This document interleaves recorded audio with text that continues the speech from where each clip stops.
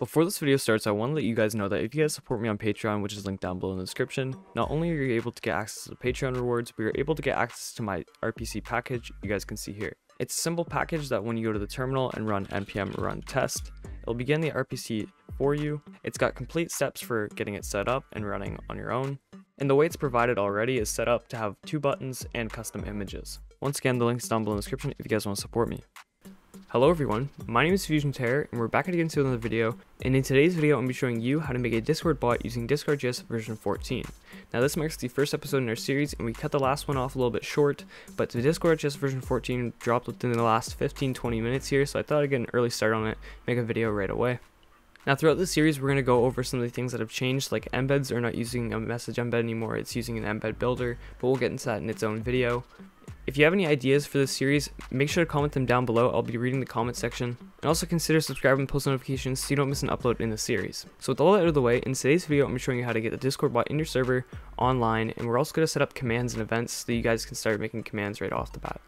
As always, the websites I show in the video are going to be linked down below in the description for you guys to have easy access. But I just wanted to mention there is the Discord.js docs and there is the Discord.js guide if you guys wanted to look at that. Now since we're making a bot using Discord.js, we're obviously going to need node.js for this, so I have the link in the description. You can download the LTS, it should work fine for version 14, but if you want you can install the current version as well. Also take note that if you're programming a Discord bot, if you don't have an understanding of JavaScript or node.js, I recommend you guys go take a course on that before going ahead and diving into a Discord bot, because you won't really understand this too much. With that being said though, don't get discouraged. I've included a JavaScript and node.js tutorial course from Code Academy down in the description below. So once you've downloaded and installed Node.js, you can go ahead and install VS Code here, or whatever IDE you want to use. I prefer VS Code, and I'm going to try and link my icons as well as extensions I use in the description below, or provide them in the description below for you guys to check them out. Now once you have both those applications installed to your computer, what you're going to want to do then is go to the Discord developer portal. Now I'm logged in with a spare Discord account here, and I'm just going to be putting this on a server I'm going to be developing in. What we're going to want to do is go over to the application section and create a new application and just give it a name. For this instance, I'll just call it v14 bot and then hit create. Now that we have this in here, you could import an icon for the app icon if you wanted to. I'll just select this icon I have here, save the changes, and then we can go over to the bot section, click add bot, and then click yes, do it. Now from here, unlike the last series, you could actually reveal a token and copy it, but this time you can only reset it since they've now changed it where you require a 2FA code.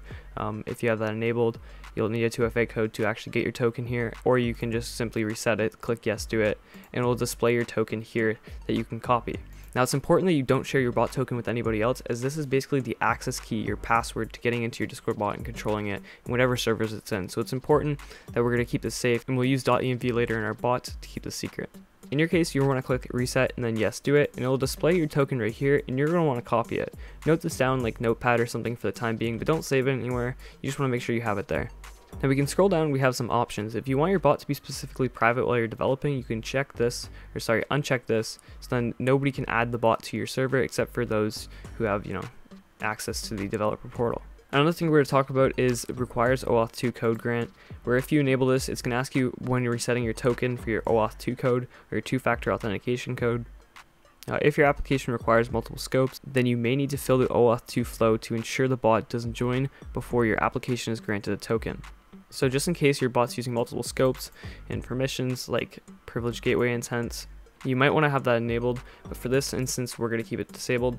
For privileged gateway intents, what we're going to do here is enable all 3 of these, although as of August 31st, this will no longer be enforced, so we're just going to enable this for the time being. And another thing to note, after August 31st, once your bot reaches 100 or more servers, it will require verification and approval for this. So now that we have those 3 checked, make sure that when you change something, you just hit save changes right here. We can then go over to the OAuth 2 section, URL generator, and then we can click on application commands, and then click on bot right here, and we'll allow administrator permissions within the Discord server just so we don't have any permission issues when developing our bot. So we can then copy this link. So when you go to this link, you can then select which server you'd like to put it in. In this case, I'm going to go Discord.js version 14 server, and then I'm going to continue and then authorize this, and then just make sure I'm not a bot by checking that, and it's then authorized. Now if you were to go back into your Discord server that you selected, you'll see that the Discord bot is in the server, but it's now offline. Since we've got the token from the Discord developer portal, we can go ahead and implement this into some code and get our bot online. You're going to want to create a new folder on your desktop or wherever you'd like to develop your bots, and then I'm going to call it v14 bot in this case. I'm going to right click and click open with code. Now if you don't have that option, it's because you didn't select it when installing Visual Studio Code, but that's no problem. We can go up to our folder directory here, type cmd to open a command prompt in this instance where it's now in our folder, and then we can type code space dot to open this up with Visual Studio Code. Within Visual Studio Code, we're going to go to a terminal, make a new terminal. We can just run npm init tac-y. If you want to put specific information within here, you could, but in this case, I'm just going to change it afterwards since I don't like to go through the entire process. I'm going to change our index.js on our main to src/bot.js, and then we're going to go ahead and change our test command to just be node dot. And we might change this in the future, but it's good we input this stuff here, and I'll just input the author as myself, Fusion Terror, and we're good to go. So now what we can do is npm I discord.js. We can do discord-api-types, and then we can also do @discord.js/rest. And we're also going to add in .env here along with chalk, and we're going to use version 4.1.2. Now the reason why we're using chalk version 4.1.2 is because we would need to use type module here if we wanted to use the latest version. So in this case, I'm just going to get rid of it and use the older version as it works fine for me. And then I'm going to make a src folder within here, and because I put src/bot.js within the main here, we'll go ahead and make a bot.js file within here. Now this is basically going to be our main file. It's going to run our bots. We can add in folders and a bunch of other stuff for our handlers and whatnot afterwards. But the most important thing is going to be our .env file, which we want to make sure is on the root directory of your folder. So if your folder is v14 bots, make sure that it's all the way out, not inside your src or any other folders here. Your node modules folder is basically what all your packages are in here. You don't really want to touch this, and we're never going to touch this throughout the series. And the same pretty much goes for our package-lock.json. We're never really going to touch this during the series, and we might actually look over the package.json a few times if we need to change some scripts or something like that. So within the env file, we can go ahead and put token, and we'll just put an equal sign, and you're going to want to copy that bot token from the Discord developer portal I told you to note down earlier, and you're going to paste it within here. So for instance, your bot token is going to look something like this. Now don't use mine here because it's not actually going to work, and I'm going to regenerate it after this video, and that's why I'm showing you this right now. But once you're done that, you can go up to File, Save, or just hit Control S on your keyboard and close out of this file. So the first thing we're going to do within our code here is we're going to go require, and we can open this up and do .env, and then we can do .config on the end here, so that we can get the contents within our env right here. Now if you had two different applications, one you were testing a bot, and one application you were having your live bot, some people use bigger projects for Discord bots and want to have a separate application, in a testing server or whatever. You could have two tokens with your env, so you could have like token 1, token 2, and then when we're logging in, we could just do something like const token 1, and then token 2 is equal to process.env. But in this case, we called our token just token, so we're going to get rid of that right there. So now what we can do in here is we can do const client, and we'll also pass in collection is equal to require, and then we'll go discord.js. Within here, then we can also get const fs is equal to require fs as it is installed with node.js, as you don't need to actually install it within here. So next we want to go ahead and make our actual clients here. And the big change here in Discord.js version 14 was that clients no longer uses intents the same way. So our intents isn't actually passed in with a number anymore, where we can use 32767. We actually have to go ahead and get the gateway intent bits right here. You can now pass in gateway intents bits right here, .guilds. And basically what this is going to do is allow the permissions that it passes in with the guild's intent. Next, what we want to do is we can pass in some of our own data here. So in this sense, clients.commands is going to be equal to a new collection. And then we can also pass in clients. Actually, I guess we won't need any more collections in this. In the future, we'll get into like cooldowns and stuff. But for this tutorial, we're going to just do commands in an event handler. So I like to pass in a clients.color and pass in an embed color that I'm going to use over and over again in the future, but for this sake I'm just going to keep it left out here. And since we're going to have commands, we're going to need a commands folder within our src folder, so we can put commands within here, and we're also going to need events, and we're going to need a functions folder just like that. So what we can do now is do const function files, or folders I should say, because we're going to have subfolders.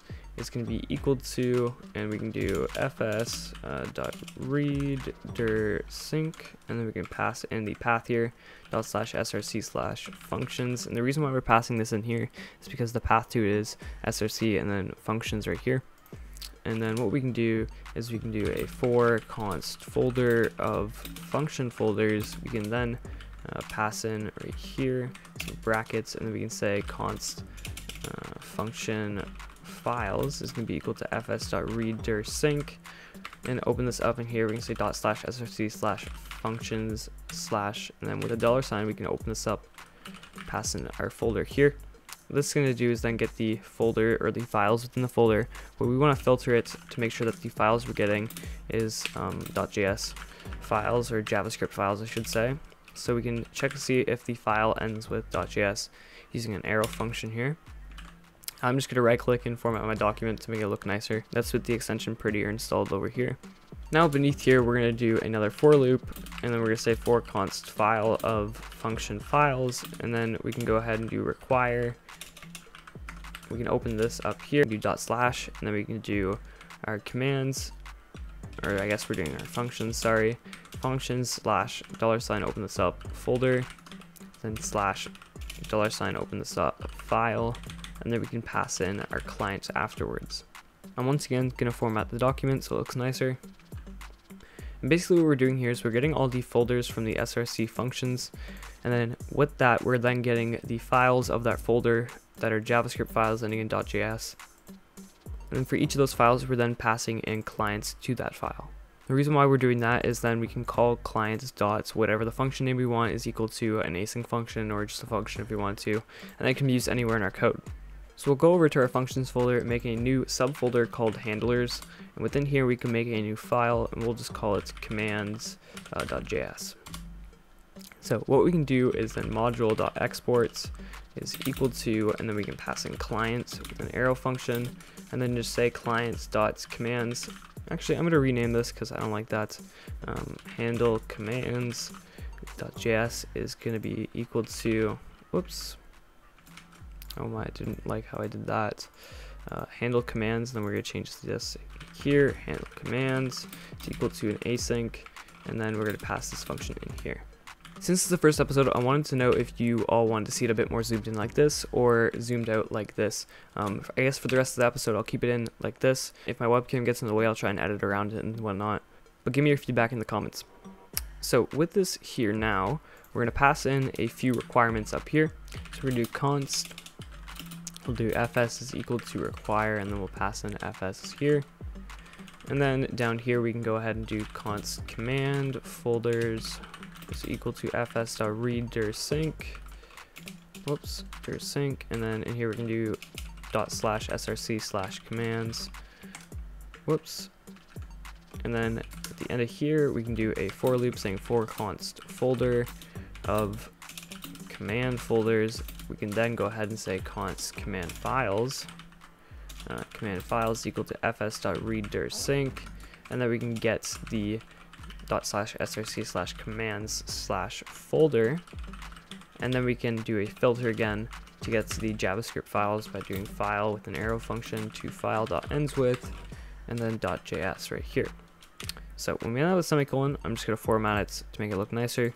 Then within here we can then do another for loop and just say for const file of command files. We can then go ahead and do what we want in here.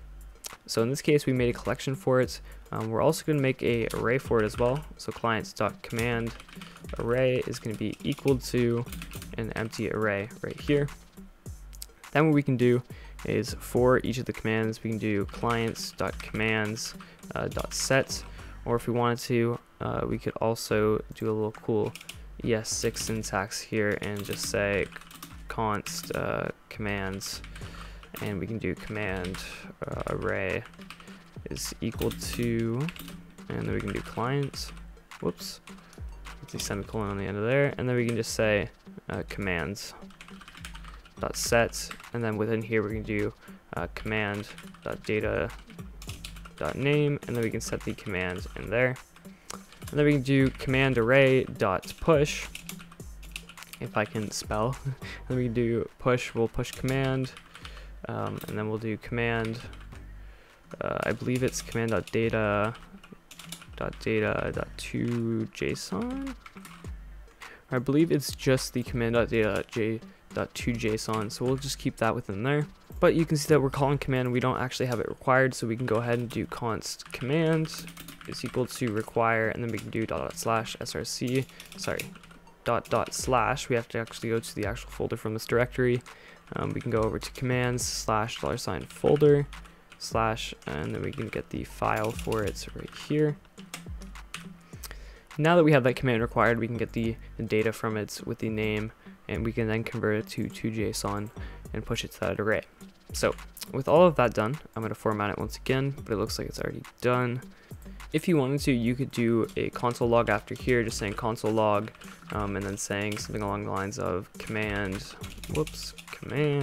and then you do like command dot data dot name has been registered, or we should say has passed through the handler, or whatever you'd like to say here. Just so I don't clutter my console, I'm not going to include this, but this is a good way to keep track of what commands are actually going through this and what aren't. Now we can close this and we can make a new file in here, and we'll call it handle events.js, and within here we're going to make a new function, do module.exports is equal to client once again, and then we can go ahead, make an arrow function for this, and then say clients dot, and we'll do handle events is going to be equal to an async function, and we'll pass this in here. I'm then going to go ahead and get the const, and we'll have to require fs for this, sorry, const fs equals require, and then we'll need, fs right here. And then we can do const event folders is equal to require, event folders is equal to fs dot read dir sync, and then we can pass in dot slash src slash events, and then we can go ahead and do a for const folder of event folders. We can then open this up and say const event files is then equal to fs.read dir sync, and then we can go ahead and say dot slash src slash events, and then slash $, the folder, and then we'll go ahead and do a filter once again to get the file that ends with .js. So we can do that like this, and we're good to go. And now what we can do with this event file is we can do a loop for that as well, but we're gonna do that based on the folder. So we're gonna do a switch case here, and we're gonna do this based on the folder. And what we're gonna then do is if the folder is equals to client, because we're going to have a database in the future, so we're going to have database events for like Mongo and stuff. So in this case, we're going to have a new folder within the events called client, and for this we're going to go ahead and register our client events. So in this case, we're going to go ahead and say const events is equal to require, and then we can go ahead and say, or no, we should do another for loop, sorry, for const file of events files. We can then open this up and say const events is equal to require, and then dot slash events slash, and we get the folder, although we should know it's the client. We can get that just like this, and then we can go ahead and say that if the event dot once, we can go and do clients dot once, and we can pass in the events dot name, and we'll do the args for what we pass in. We can go ahead and then say events dot execute, and then we can go ahead and pass in the args and the client. Then what we can say is else events dot on, or sorry, client dot on events dot name, Then we can pass in the args here as well, just like this. Oh my, I am butchering my typing today, I apologize. And then within here we can do an arrow function and say events.execute, and then pass in the args right here. And then we can pass in the clients as well, and we're good to go.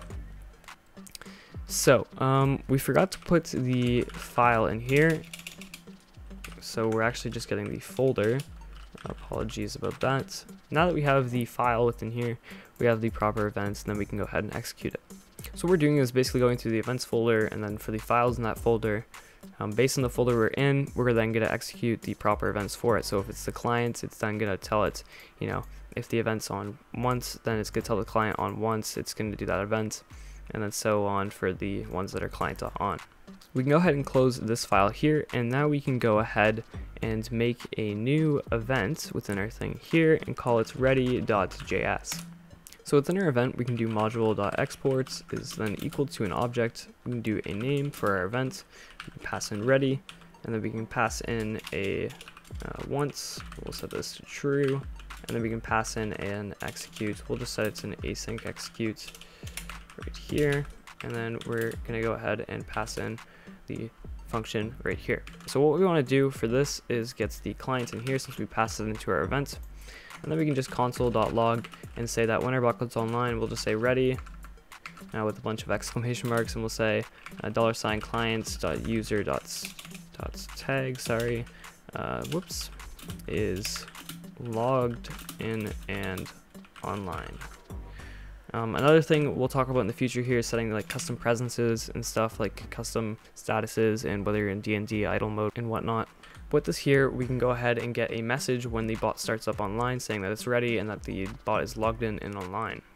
And before we get our bot online, we're just going to make sure that we invoke client with new here in our bot.js, because I forgot about that. And we'll fix the typo here on our functions handler, so that's then functions and not function. And just to make sure, yeah, we're going to fix the typo within events here as well. And we'll double check, yeah, that's how the command's perfect. Within our main file here, we can then go ahead and call our new functions, clients.handle events, and we can call that right here, and then clients.handle commands, and we can call that within here. And then we can do clients.login, and we'll go ahead and log in with that token right here. Now, as I mentioned before, if you had two tokens, you could do the token 1 or token 2, let's say, right here. And what this is going to do is then, if you don't have the first token within your env, then it's going to go ahead and use the second token to log in. In this case, we just have one, and it's called token within our env file, so we're going to include that right there.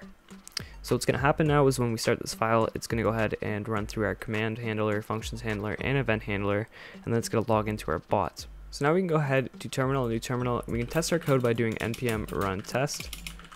And then we're gonna go ahead and start up our bot here. We get our message saying that it's online, but I wanted to explain this first here. The reason why we're calling npm run test is because in the package JSON, we set up our main here as the src bot.js, and I accidentally started a debugging session here. But what we're going to want to do is basically change this in the future to do whatever we'd like. But since we set up the main as the src/bot.js, you can call node.js in the terminal here to start your bot, or you can call npm run test. So you can see our bot is ready and it's now online. And over within the Discord server, you should see that your bot is now online. So now that we have your bot in the server online and we have it working with events, we're going to go ahead and set up some commands. Within our commands folder, we can make a new subfolder, and we can go ahead and just call it tools. For instance, I'm just going to make a simple ping command, so we can do ping.js within here, and this is going to get our bot's ping. Now for this instance, we'll just do module.exports. It's going to be equal to, and we're going to pass in an object here. We can say data, and then our data is going to be equal to a new, and we're going to do a slash command builder. But the difference is here is that const, we can go ahead and require it here with discord.js. Discord.js, whoops, right here. And the reason why we're not using the Discord /builders package anymore is because that the slash command builder is now included in the Discord.js package. So we can do a new slash command builder, and we can go ahead and do some properties on this here. So .setName, go ahead and pass in a name for this command. So in this instance, we're just going to call it ping. We need .setDescription. Then here we'll just say returns my ping. meaning the bot when it replies. We can go ahead and end this and do an async and do an execute here for our command. Execute, and then we can go ahead and open this up. For our commands, we're going to accept interaction from the event, and we'll also go ahead and accept client in here because we passed that in with our command handler, or at least we should have. Yeah, we do that within the interaction create event. I forgot about that, so we'll get into that in just a second. But basically, we're passing in interaction and client to our commands. And for this command, we're going to go ahead and do a simple const message. This could be equal to awaits, and we'll do interaction dot defer reply. And then what we can do here is then pass in some options, and we'll do fetch message, or fetch reply, sorry. And we'll just set this equal to true. And then what we can do here is then say const embed, and we'll get into this. Actually, we'll save embed for another video because embeds have big builders and stuff now, so it's a bit different. But in this instance here, we can say just const message is going to be equal to, and we'll just set a new string here, and we'll say that's the new message is going to be equal to API latency, and then that is going to be the clients.websockets.ping. And then we can do a new line and say that's the client's ping is then we can set that's to the message.created timestamp, and then we can subtract the interaction interaction.created timestamp right here. So then what we can do is do awaits, we can do interaction.edit reply. And then we can go ahead and pass in our content here. We can go ahead and say our content is now going to be set to our new message. And we can go ahead and end that with a semicolon here. So basically what's going to happen is we're going to defer the reply and basically say we want to wait and do this afterwards. And then we're going to get our new message here, and we're going to go ahead and send the new message. So what's going to happen now is we're going to have to create a interaction create event, interaction create. Because what happens is when we create a slash command, there's different types of interactions that can happen, like buttons, select menus, and we'll get into all these in Discord.js series later on. But what we're going to do for this one is just do module, and we'll copy our ready event actually right here. But we'll get rid of one thing, which is the once, since it's not set to once. We'll change the name to interaction create. And then we can go ahead and pass in interaction and spell that correctly, and then clients as well. So now what we can do is get rid of this code here, and we have our interaction create event. What we're going to want to do first is say if interaction, we'll say .is command, and then we can go ahead and say that if it is a command, we can do our code for the command here. Now the reason why we're saying that if it is a command is because once again there's different types of interactions. So in this case here, we're just going to do, we'll do const, and we'll say commands is going to be equal to client, because we're getting our commands collection. And we can just say const command is going to be equal to commands dot get, and then we'll go ahead and also get const commands name is going to be equal to interaction, and then we can go ahead and get the commands name in here. And then we can say if there is no commands, then we're just going to go ahead and return because there's nothing that exists. Otherwise, we can go ahead and do something for this command. So in this instance, we're just going to go ahead and do try, and we'll open a try catch brackets, and we'll just do console.error, and we'll pass our error in here. And we'll also say await interaction.reply, and we'll pass in our information just saying, hey, something went wrong. So we'll just say something went wrong while executing this command, and we'll just say ... So now what we can do is we can also pass in here saying I believe it's spelled EPHEMERAL, and we're going to be setting this to true right here. Basically what this does is makes it so the person who used the interaction will only be able to see this message. So within our try here, we're going to do awaits, and then we'll do commands.execute, and then we can go ahead and pass in the interaction and the clients in here. As we mentioned previously, within our ping command, we're going to need the interaction and clients.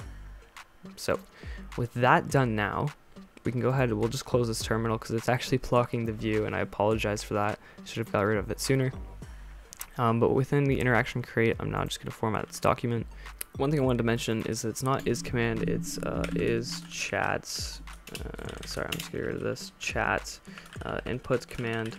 It's a little weird why they changed it, but there you go. So instead of is command from v14, you want to use is chat input command. And one thing we have to add to our command handler is that we need to actually push this to the API. Earlier we installed two packages called discord.js/rest and discord API types. So we're going to be requiring the rest and routes from those, and then we can pass in beneath our for loop here what we're going to do.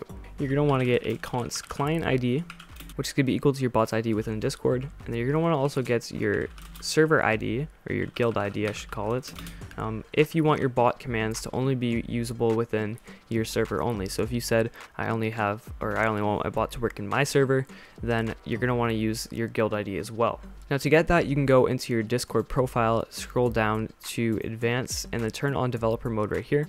Once developer mode is turned on, you can right click on your Discord bot and click copy ID, as well as right click on your server and click copy ID and get the guild ID like that.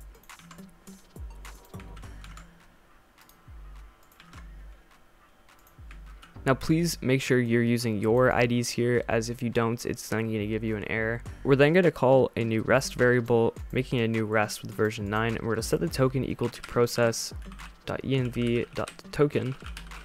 We can go ahead and save this here, and then we'll go beneath here and just say a little try catch bracket that I got from the docs. Basically what this is going to do is it's then going to go ahead and start registering the commands that we've put, and instead of the body being commands here, we've called guild ID and client ID here, so that's good. But instead of commands here, we're going to do command array, because up here we called command array right here from the client. So with that being said, now if you're using just guild commands, meaning you just want them in your server, then you have a guild ID passed in here with the application guild commands. Otherwise you would just be doing application commands, where it then just takes in an application ID right here, and you would be passing in your guild ID. Also, with that being said, if you're using a multi-command bot, or I should say where you're using the application commands in multiple servers, it could take time to update from server to server when you keep committing changes or restarting your bot over and over. So in this case, I'm just going to do application guild commands and then pass in my client ID, guild ID here, as well as my command array. I'm then going to just go ahead and format this. If there's any errors, it's going to console error it, and we're good to go. So now what we can do is go over to our terminal, new terminal, and do npm run test once again. This is going to start up our bot. We get a little issue here though, saying that command array is not defined. I believe we called it though right here. Oh, that was within our for loop, that's why. So we can just go ahead, we'll just do client.command array just to avoid more clutter in our code. We can say that, do control C in our terminal, hit Y to close this. I'll just clear it and then restart our bots. Npm run test, and then we are good to go. Our bot is now registered the commands as it should have, and is now online and logged in. Within the Discord server here now, if we were to run ping, you can then see our ping command show up here, or if we were to just do / within the Discord server, we can see our command registered here. So we can go ahead and select the ping command, hit enter. It's going to say it's thinking, and then it returns with our API latency as well as our client ping. I'm just going to go ahead and run this once more just to double check to make sure. And it's thinking, and boom, it returns with the API latency and the client ping. I hope you guys enjoyed this video on how to make a Discord bot in Discord.js version 14 and setting it up and getting it started in your Discord server. There's going to be many more episodes to this series here, so please do subscribe, post notifications, and hit the like button if you guys enjoyed this video. Thank you everyone for your support. If you want to support me on Patreon, it's linked down below in the description. Thanks so much for watching, and I'll see you in the next video.